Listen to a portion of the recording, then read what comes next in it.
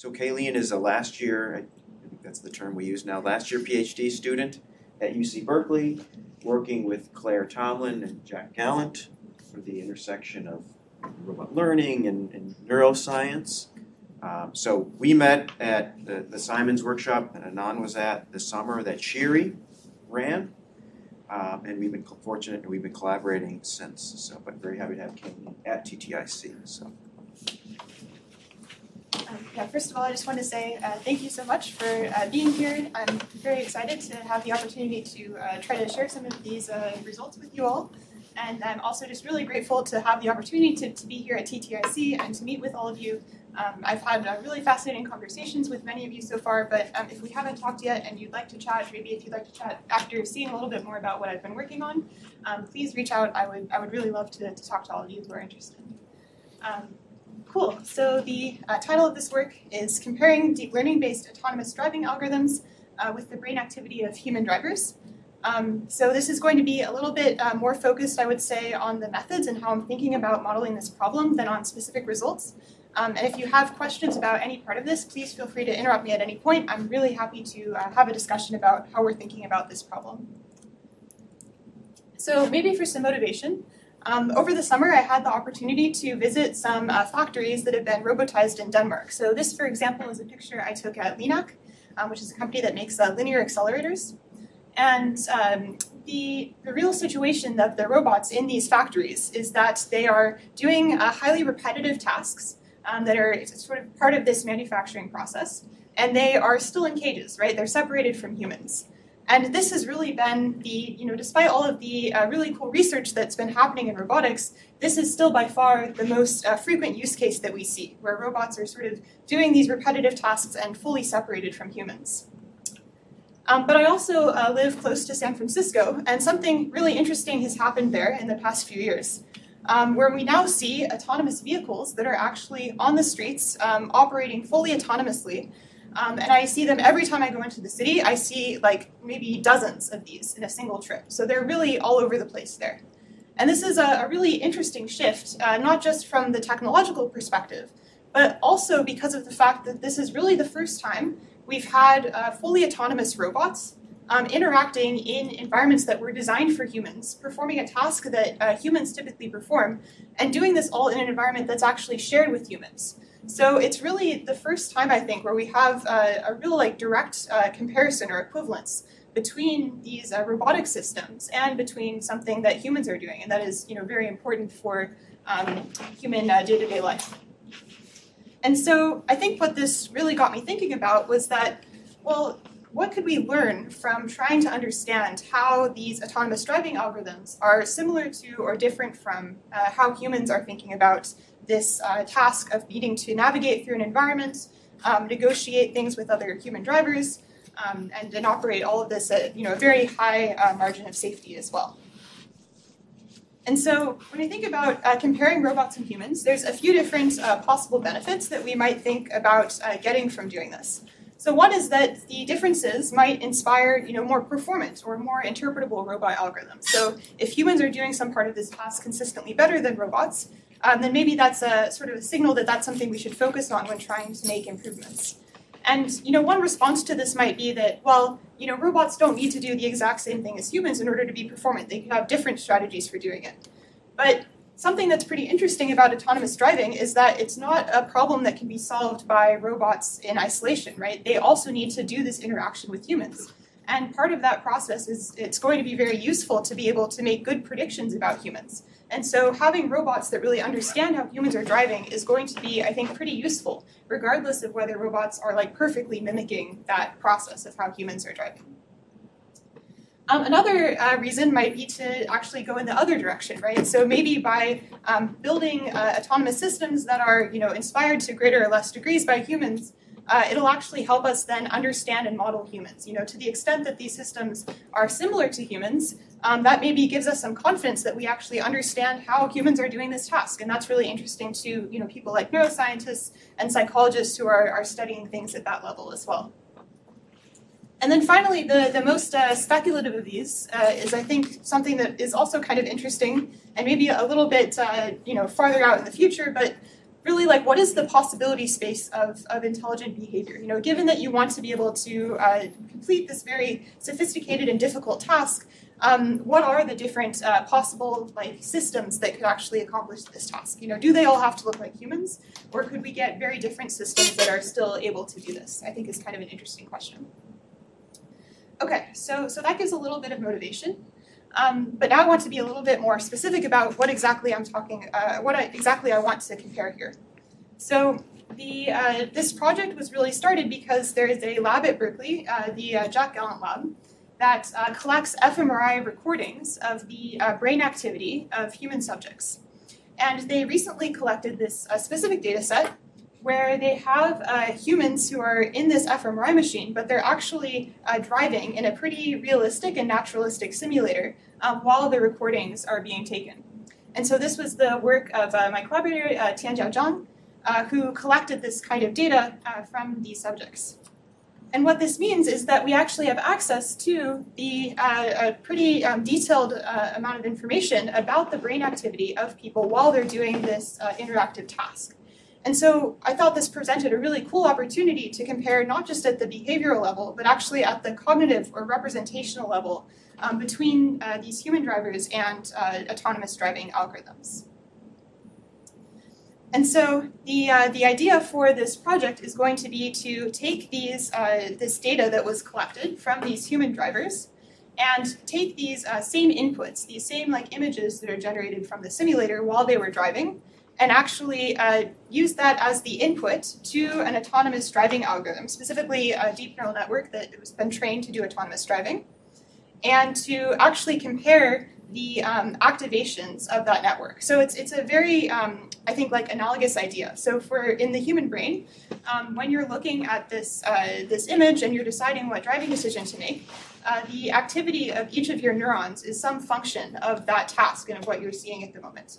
And similarly, the deep neural network, its activations, the activity of each of the nodes in that network is also going to be a function of this input. So we can really set up a direct comparison between these things to really understand like how similar are these representations or these computations that are being used to decide what the correct driving action to take is at any given time.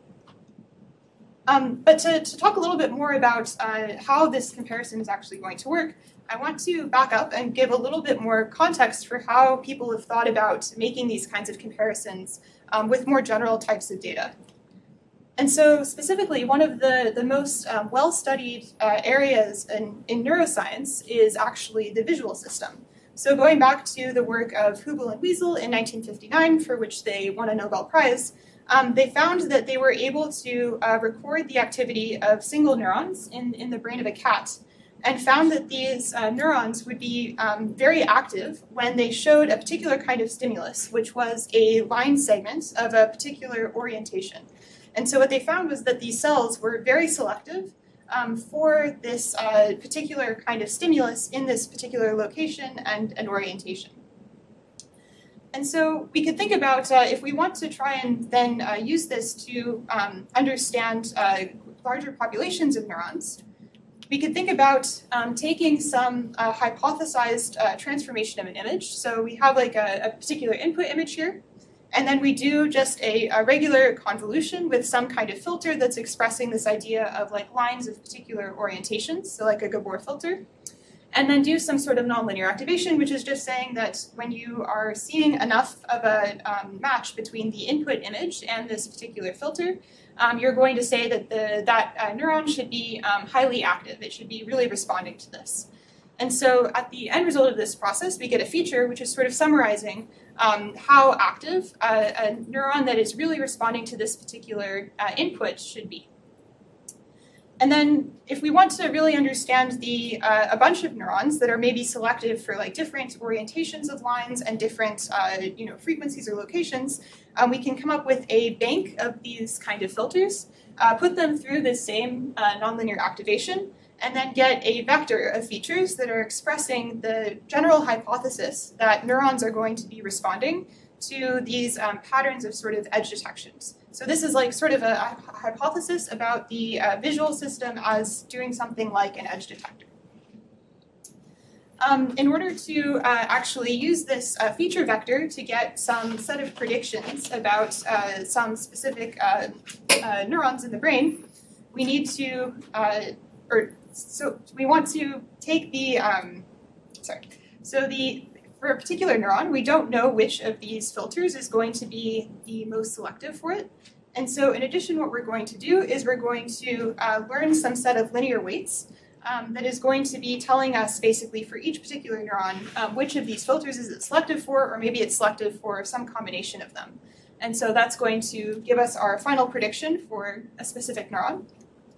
And then finally, if we want to do predictions for a bunch of neurons, or maybe for a voxel, which in fMRI, a voxel is like a three-dimensional pixel, and it's the finest unit of resolution that we have for that modality. And so that's going to be sort of, you can think of this as something like the sum of the activity of something about on the order of 10,000 neurons that are all in the same area of the brain.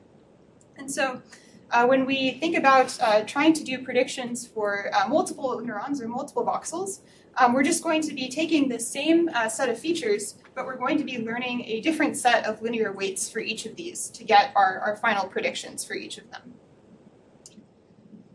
Okay. So so that was all just for a single image, but in order to actually come up with this model, we need to have some way to actually learn what these linear weights should be for each of the things we're trying to predict. And so the way we do that is we come up with a whole data set that's going to be a bunch of different images, and we're going to split that into a train set and a test set. And so now our features and our brain activity are both going to be two-dimensional matrices that have images on the y-axis, the way I've drawn it here. And we're going to use these two sets of data to do a linear regression to get these weights that we say are going to be allowing us to go from the features that we're hypothesizing are capturing the activity of this part of the brain, and using that to come up with some predictions of the brain activity. And the way this works in practice is that we do cross-validation on the training data to select our regularization parameters for the linear regression. And then we try to predict on a test data set. And then we look at the predictions of the neural activity and the actual neural activity on those test images.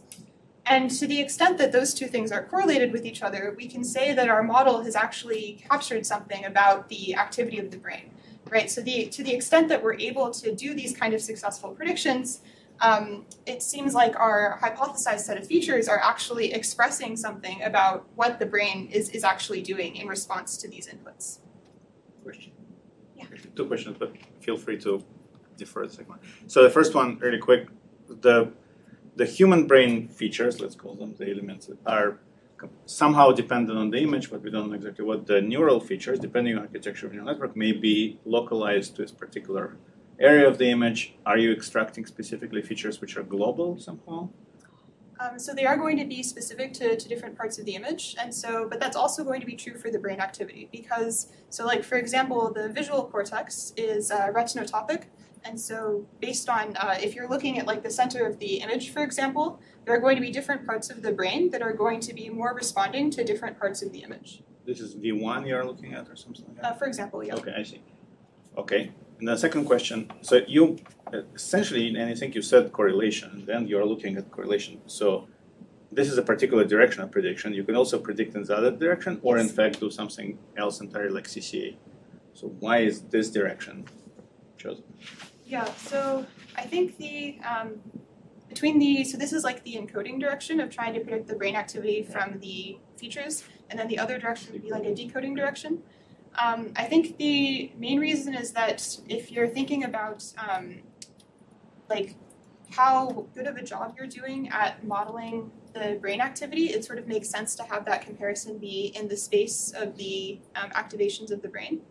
But I think the more, I guess, like meta or methodological reason is just that the Gallant Lab has like a line of work that uses this kind of framework, and so this makes it easier to compare to their previous results and sort of adopt their kind of methods.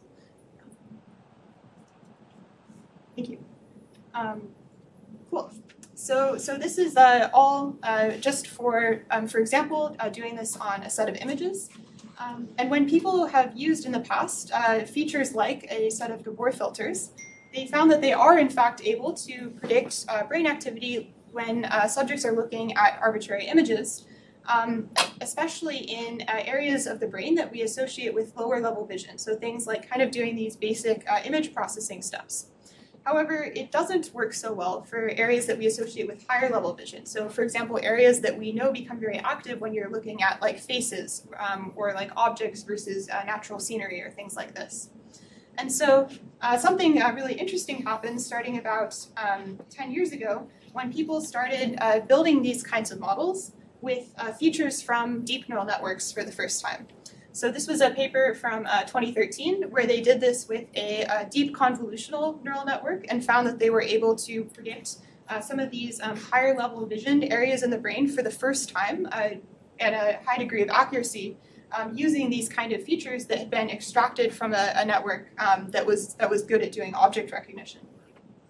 And then there's been a continuing to have work in this area. For example, there was a paper last year where they were doing this both in the encoding and the decoding direction, actually, where they were using the latent representation from a diffusion model, and similarly finding that they were able to predict the more higher level visual activity in human subjects.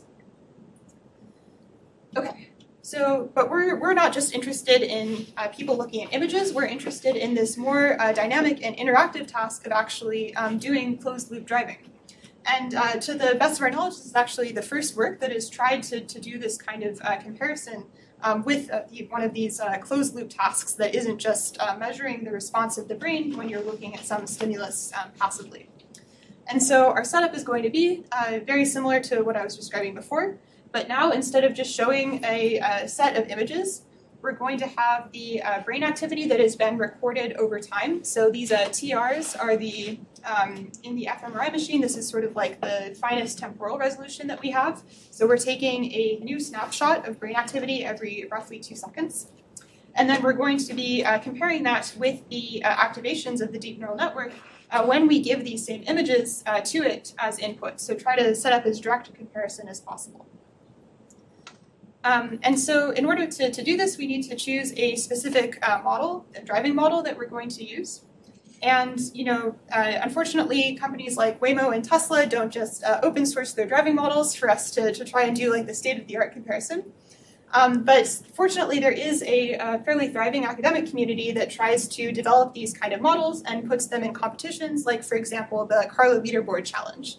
And so for this work, we just picked a model that performed reasonably strongly on this Carlo Leaderboard Challenge. It's the fifth row here, the learning from all vehicles one. After we started working on this project, it was surpassed by a few other approaches, but you can see that, for example, the route completion rate of 94% here is still pretty competitive compared to the other algorithms. So this isn't like as good as a Waymo driver, for example, but it's still hopefully good enough to give us a good sense of what the capabilities of these models are. And so this is the... Sorry, it's kind of probably not super important, but do we actually know how well Waymo would do on this task?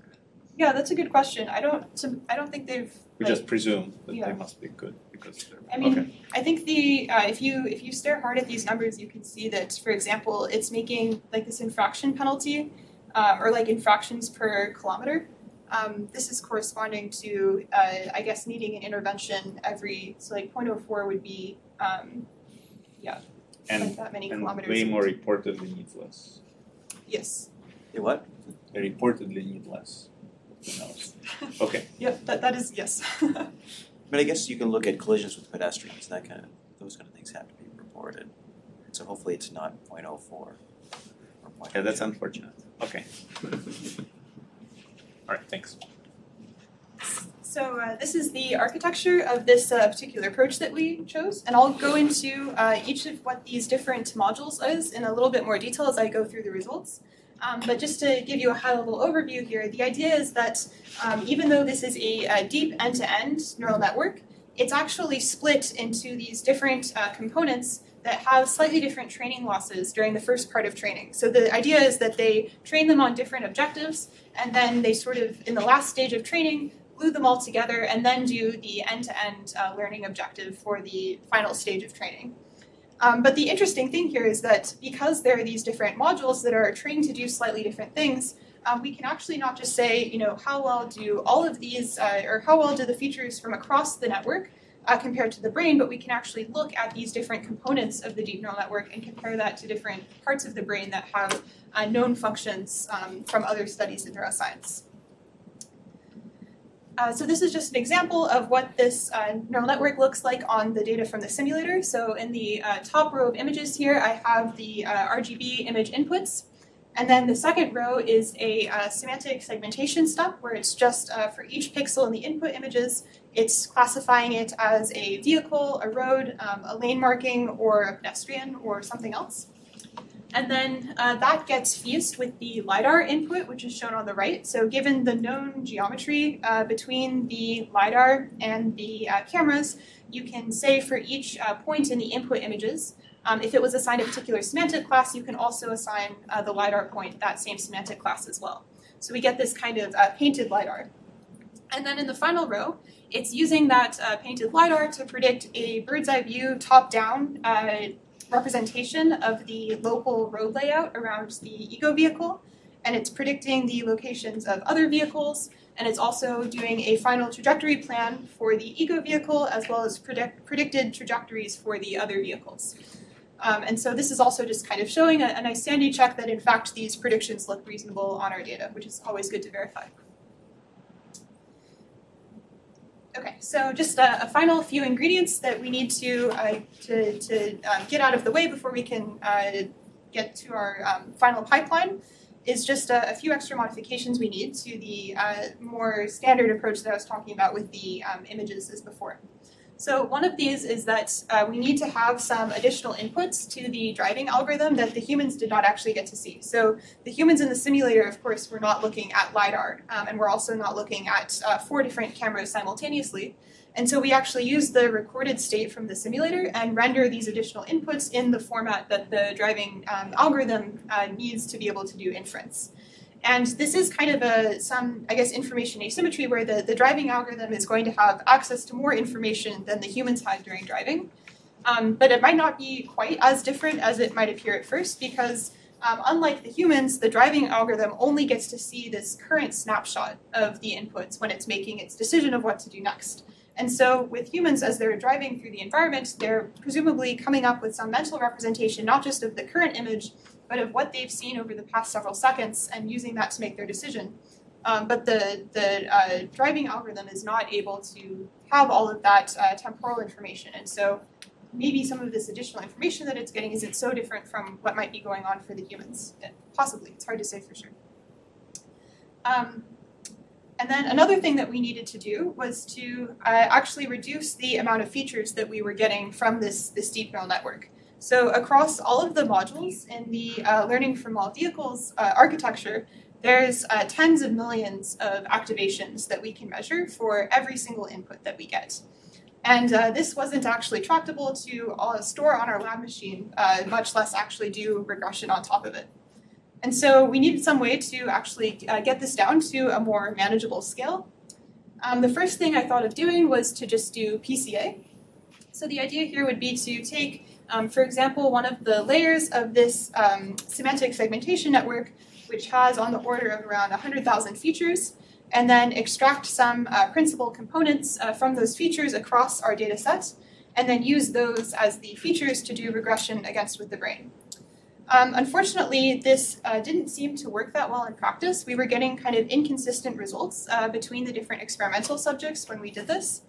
And it also, we had to make a lot of decisions that seemed pretty arbitrary in terms of like which parts of the network we were doing PCA on, because we actually couldn't do every possible component across all of the features in the network at once because we would completely run out of memory.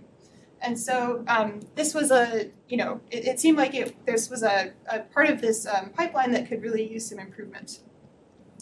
And so what we ended up eventually doing instead was this idea called sparse random projections.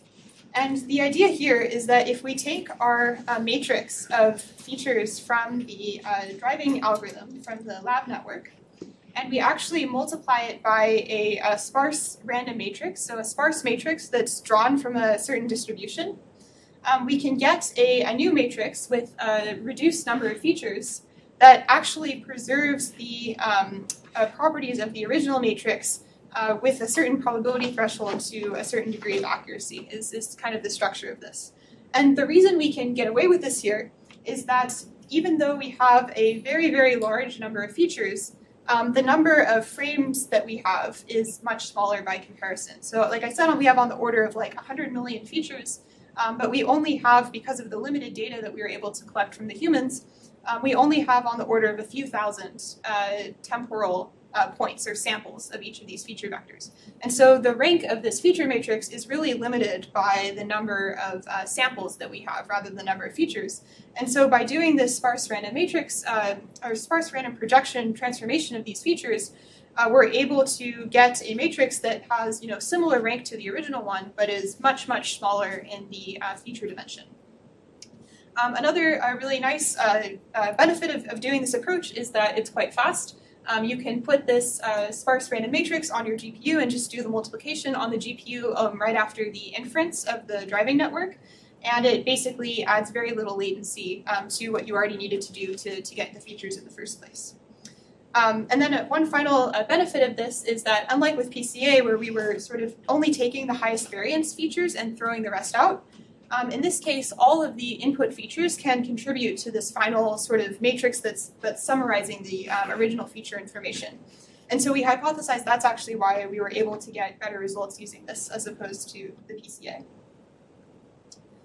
And then the absolute final ingredient that I should quickly mention is that because we have the driving network is split into these separate modules that are doing slightly different things, we're actually going to be fitting a separate model for each of these spaces of features, or feature spaces, and we're going to be choosing a separate regularization parameter in our linear regression for each of these. So the final form of the regression we have is like a standard, I have a mouse. There we go. We have a standard linear regression here, and then with a ridge regularization, so an L2 regularization parameter over here. But we're just learning a separate regularization hyperparameter for each of these feature spaces, and then we fit them all together, and we're allowing the final model to sort of determine which feature space is most helpful for doing predictions for each voxel in the brain data. And that's going to give us a way of sort of measuring which feature space is providing the best fit to each part of the brain. So this is what's going to allow us to make this connection between parts of the deep neural network for driving and parts of the brain that have different functions. Okay, so that's finally it for all of the method stuff. Any last questions on this before I go into the results? Okay. Can you explain again what is the random sparse projection? Yeah, totally. So with the sparse random projection, so we take our original matrix and we're just multiplying it by a sparse matrix that is drawn from a distribution over, basically it's like a set of matrices where most elements are zeros, sparse, but there are certain elements that are going to be like 1 over square root of a constant that's chosen based on like the number of features and the number of components. So just Johnson and Strauss. Yes, exactly. So every element is independent. Yes. So it was sparse. So it's a Gaussian sparse matrix. So it's actually The non-sparse elements are Gaussian. It's not a Gaussian one because the so I think I've seen it's either you do either Gaussian or you do sparse. I don't think I've seen both. The standard approach is without sparsity for sure. When people think about this, yeah, okay, I haven't thought. So you preserve, you limit the distortion that. Yeah, so even though it's not Gaussian, you can still show that it satisfies the Johnson-Lewis Strauss. Yep. Can I ask one more? So can you go back really quick to the diagram of the system LAV, I guess? So is it processing each frame independently? Yeah. So it really is a sequence of images rather than a video? Should I think of it this way? Yes. So it's not like 4 frames stacked. Sometimes you'll do like 4 frames. It's really just a single frame So there are 4 images, but they're from different viewpoints. at the same point in Yeah, time. but it's actually a single instant in time. Are you going to talk about the time issues, like what is the frequency with which you're recording versus? Sure. Yeah. So I don't have like a special slide for this. Okay, we but, can do it. All right. Can you say again how you partition the features into these different feature spaces? Yeah. So this was a little bit of a design choice where I was trying to do something that seemed reasonable, and the thing that I landed on was to divide it based on the training objective. So like I mentioned, there were like 2 stages to training. There was like a stage where each of these modules were trained separately, and then there's a stage where they're all trained end to end. And for each like intermediate training objective, I called that a different module. And so, for example, the semantic segmentation one at the far left here, this is a separate module because it gets as input these RGB images, and then it has as output the semantic segmentation. And there's a training objective on how good that semantic segmentation is that's sort of independent of what that is being used for downstream in the driving model. And this sort of comparison is between, or this partition is for the reduced feature spaces after you apply the sparse transformation, which then has to be same for all these trainings. Good question. Thank you for that. Yeah, so this is actually going to be a separate sparse random projection for each of these modules. Yeah. So the idea is that if we were doing it for different modules together, the final features we get would be mixing the features from the different modules, and so we do separate projections for each of them to keep it all separate. Cool. Okay. So I'm about to show a series of plots of brains that look like this. And so I just wanted to give you an idea quickly of how to interpret these. So the idea is that this is a flattened map of the cortex. And the anterior, so the front of the brain is towards the outside, so the far left and right. And the posterior of the brain is going to be in the center.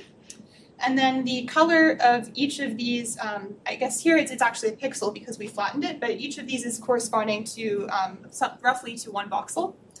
And the color is going to be corresponding to the prediction performance on the test data. So how good of a job our model is doing of predicting the activity of that part of the brain. What are the little gray regions? Oh yeah, thank you. So these are the known functional regions. And so when they're doing the scanning for the first time with each of these subjects, there's like a standard suite of tasks that you have them do. Like, for example, look at pictures of faces versus pictures of buildings. And you use the patterns of activation with that to draw these little regions around different areas that have that are known to be associated with like faces versus other objects, for example. Fusiform? Yeah, exactly. So one of these ROIs, which is I think might be. This is specific to the subject. So it's for this subject. It is specific to the subject, yeah. So that's also a good point. So most of the brains I'm going to be showing are actually averaged across 3 subjects. And so this is maybe like getting a little bit into art versus science, but our neuroscience collaborators have a way of deciding what the best fit of these functional regions should be, even when they're averaged across subjects. And so these ones are actually this averaged version. So I've been told that there are many parts of the visual cortex that are retinotopically mapped. Are these all retinotopically mapped? Or? So the ones that are highlighted here are, I believe, are all retinotopically mapped. The white ones? Yeah.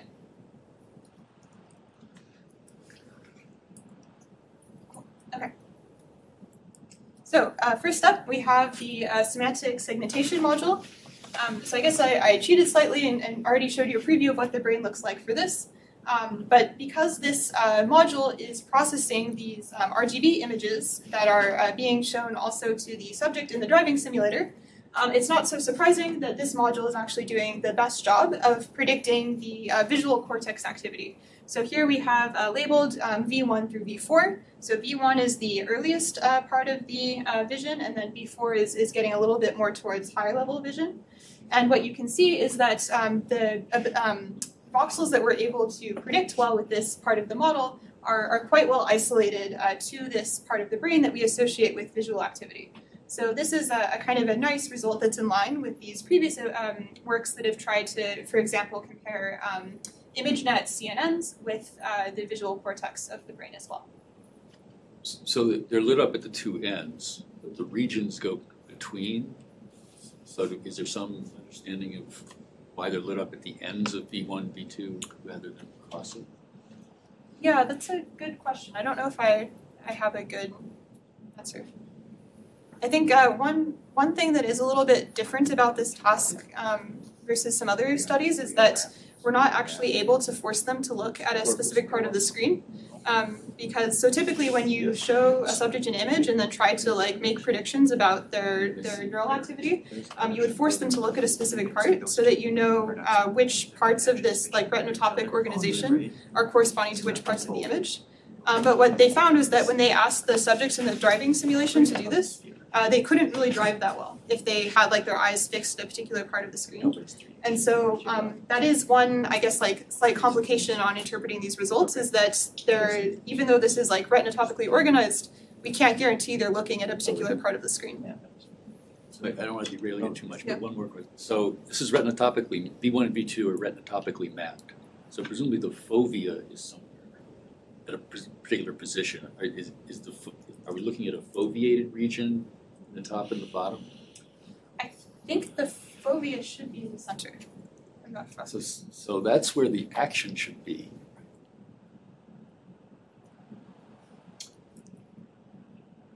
When you drive, you use your peripheral vision a lot. That's why they test it. Is that a known phenomenon? Yeah. Like when you do the eye test for driving, they test the peripheral vision. That's because they're looking for glaucoma and stuff. No, but why does it matter? Because I feel like I look at things when I drive. You don't close your eyes. What's your pedestrian collision rate? Is there a known mapping within, let's say, V1? That presumably is trickier to map regions in V1 to specific retina regions. I That's believe, not. I believe You there have is a them? map. Yeah. And based on that map, the fovea is in the center. Yes. And so should we think, this is fMRI, right? So should we think of this as a proxy for neural activity? There are all kinds of concerns about fMRIs. What they really measure is the flow of blood flow to tissue. Yeah, so our neuroscience collaborators are very careful to always say brain activity instead of neural activity because for this kind of reason. But you think it's a good proxy? I guess, You're betting on it, basically. You would have to ask the neuroscientists, Right. But... Okay, so it's a mystery, I guess. Who knows? Is there also any connection between different parts of the brain, like you label V1, V2, V3, V4 to different parts of the network? Or is there any correlation in the activations that you see? Yeah, that's a good point. I didn't see, I think I'll also show the different modules, but for the most part, it was kind of an either or situation where it's like if you could predict the models that we're doing a good job of predicting V1, we're also doing a good job of predicting V4, and vice versa for the, yeah. So it did seem to be sort of selecting for the visual cortex as a whole. I guess you're asking. Yeah, big yeah. Okay. So the next module that I wanted to talk about was this bird's eye view perception module. So this one is going from this painted LiDAR input, and it's doing this prediction for the top-down view of the local environment around the ego vehicle.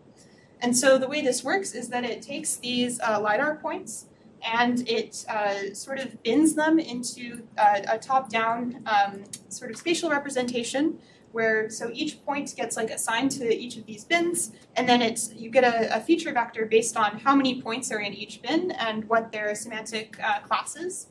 And so we use the features from that sort of grid representation as well as features from a convolutional backbone that is taking that as inputs and then doing the final prediction of the top-down image as the module for this. And so when we look at the brain activity for this, the regions are actually slightly differently located in the different subjects. And so for this one, I'm actually showing the brains of the 3 different subjects separately instead of the averaged one. But the kind of interesting thing here is that we're getting activity in the somatomotor cortex, as well as a little bit in the anterior of the IPS.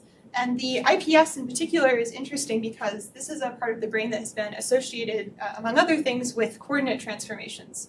And so one hypothesis about how humans are thinking about the local scene when they're driving is that they go from this purely egocentric view of what they see in the image in front of them, but then are using that to have some sort of internal mental model of what the scene might look like from a more allocentric perspective.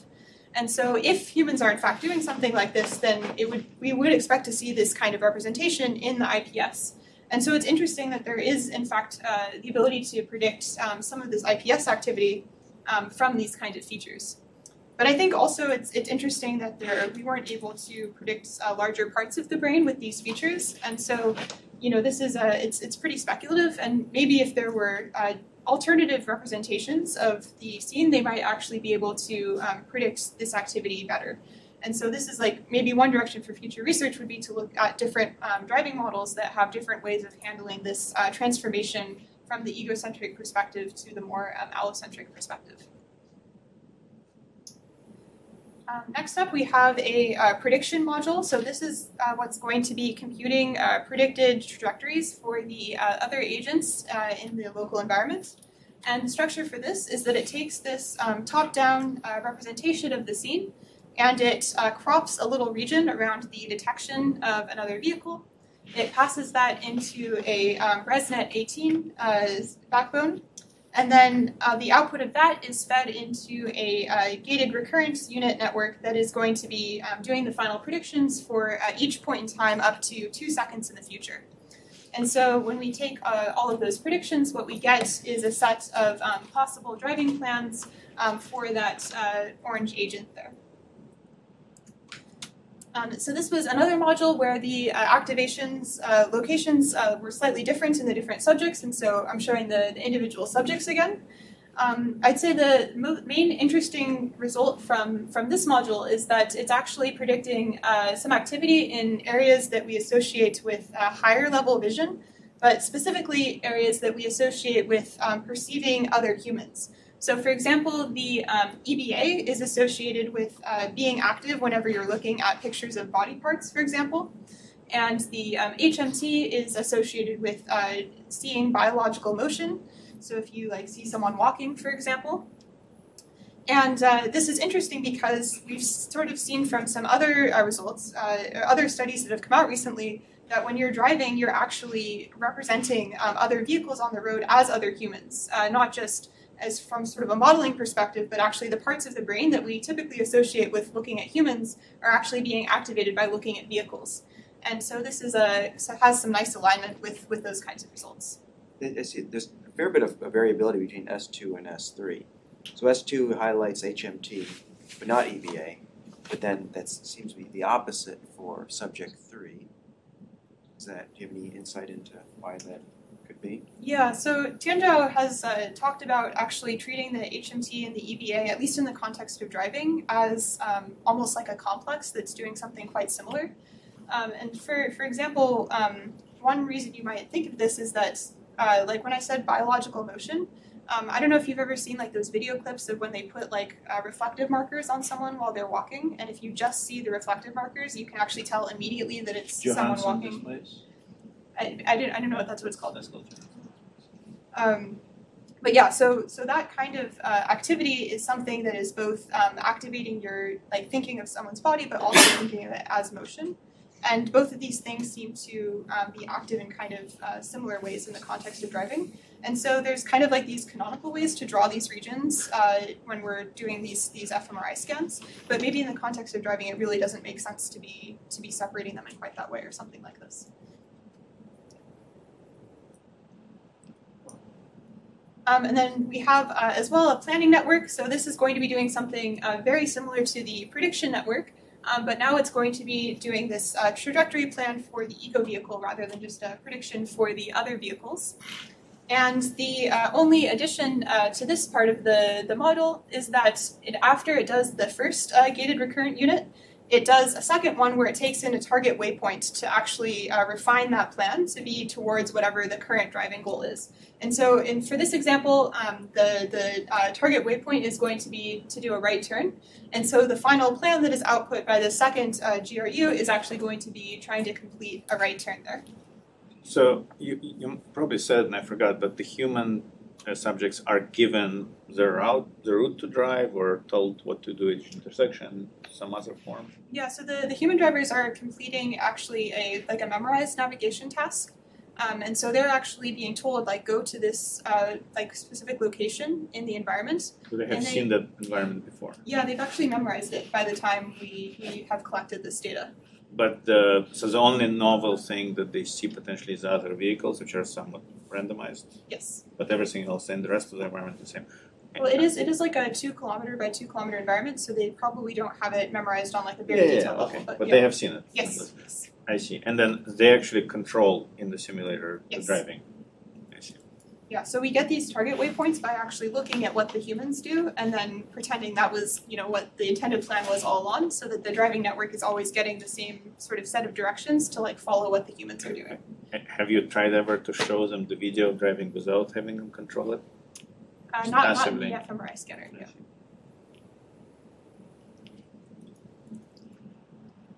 Cool. Okay, so the results for the planning model look like this. So this is actually the one that does the best job of explaining activity across large parts of the brain. And in particular, it's doing a really good job of predicting activity in the somatomotor cortex, which is the M1 and S1, H and F. So F is for foot and H is for hand. These particular parts of the somatomotor cortex are really relevant to this task because they're actually driving with a steering wheel and pedals within the simulator, or within the fMRI machine. And so those are the parts of their body that they're actually using to control the simulator. We're also able to do fairly good predictions of a large part of the IPS, as well as, again, some of these EBA and HMT kind of biological motion areas as well. And I thought, yes? I want to make sure I'm looking at these maps, these heat maps correctly. So these are not the brain activity. These are how accurately your model predicts where. So if no activity was happening and your model predicted no activity, it would be bright orange. Yes, that's true. So before, I think our discussion about the fovea was a little misguided. It's not that there's no activity in the fovea, it's just we don't predict. It's not predicted. No, but maybe there's a lot of activity. But if the interesting thing is happening in the fovea, you would hope that you would get some understanding of the But the computer doesn't have foveated vision. Right. I realize that too. So what you really need to know is you need to track, like you were saying, track where the guy is, where the person is looking, and use that. Add that as an action. Yeah, so we actually do have eye tracking data, and one of the possible directions for future work would be to try and figure out if there's a good way to limit what the model can see to what the person is actually looking at that time, if there's a way to do that without perturbing So things you too just much. took the eye tracking data and added it to the predicting. Right, that would give you a map between the image and the eye tracking data would allow you to map the image to the retina. That's true, but most of the driving network features are not going to be cleanly assignable to a certain part of the image, right? Because most of it is very far downstream of the input image. So maybe I think that might work for the layer that is right after the input image, but I think we need to do something a little bit on top of that too. So I'm still a little bit mystified why you can predict the periphery but not predict the fovea. Well, so one reason might be that the periphery is relatively consistent. So if you're looking at different vehicles or It's different insensitive to eye position. Yeah, exactly. Yeah. Question. So are we seeing training data or test data here? This is test data. This is the prediction performance on the test data.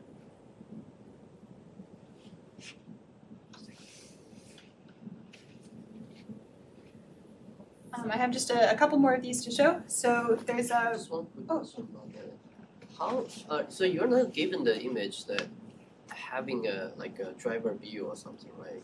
How is it possible that the activation of the hand and the foot get predicted correctly? I just can't looking at the driving thing. How am I know my hand and foot are gonna be activated. No, but people are driving. But the input is just images. Input to the network. Yeah, just images. But this is this part is of a from network which LiDAR. predicts how to press the pedal and Yeah, turn but the I steering wheel. I mean, the input of this algorithm contains like human trained data. Right, basically. Human training data. It contains the targets for this prediction are based on people turning the steering wheel and pressing the pedal. Oh, I see. So, right. So I think it's a good question because it's true that the neural network is actually, the final thing it's predicting is the trajectory for a few time steps in the future.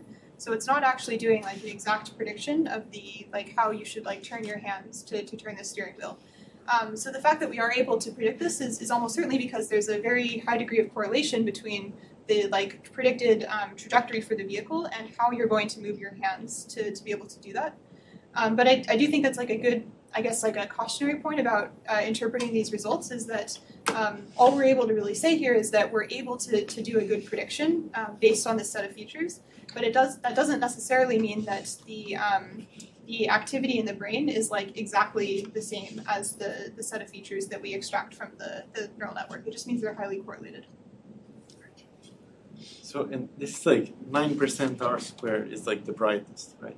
Yep. So, like, how good is that? Like, and is it like, I mean, 9% sounds low to me. Is there Yes, just it like is- a it lot is of low. noise, or like, is the fit good, but there's a lot of noise? Or So this is pretty normal amounts of predictive power for fMRI data. So fMRI is very noisy, and also there's going to be a lot of stuff that's going on in the brain that is not going to be fully determined by what you're looking at when you're doing this task. You know, you could also be thinking about how you're going to structure your slides for your upcoming talk, or all sorts of other things. And so there's pretty severe limits on what we can expect to be able to predict, both because of how we're measuring it and because there's a lot of other stuff going on in the brain.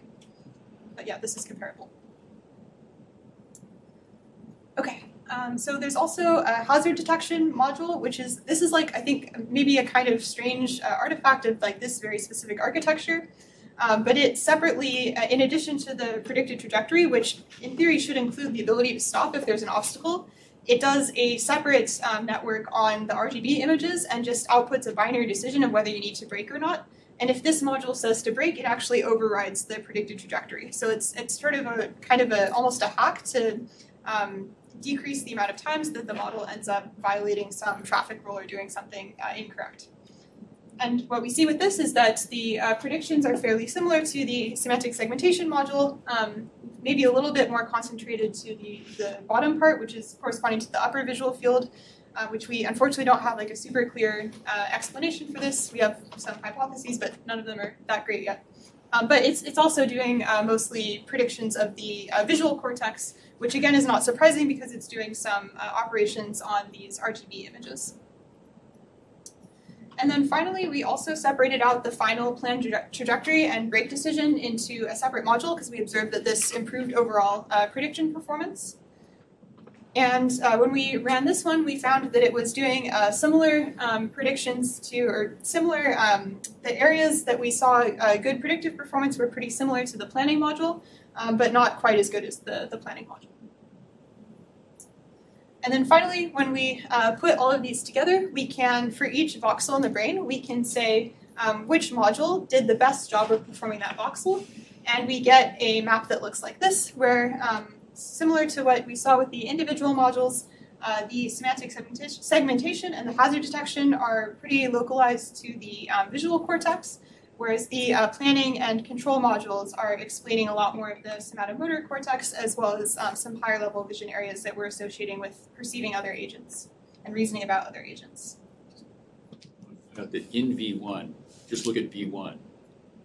The thing that's most relevant to the fovea is planning.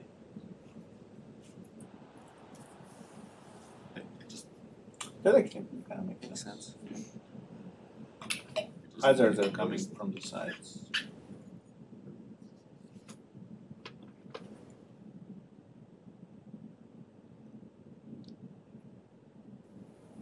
And then quickly, just wanted to mention a couple of potential directions for future work. So one thing that I think would be interesting to do is try to do a little bit more analysis on the pipeline that we use to get these results.